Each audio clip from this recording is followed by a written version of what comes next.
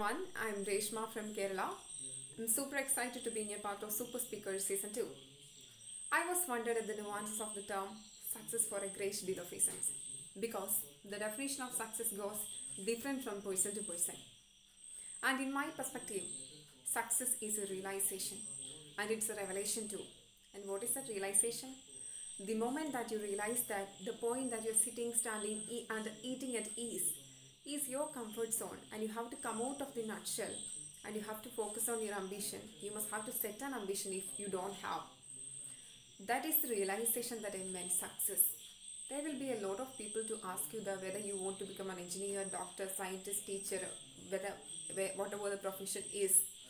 But if you keep answering to their queries, a lifelong journey will not be enough. So, listen to your heart and ask to your heart, are you happy at this point? Do you have mental peace in your heart?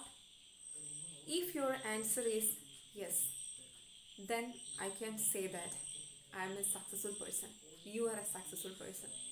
And the whole world will begin to say that here is a successful person comes. Here he goes.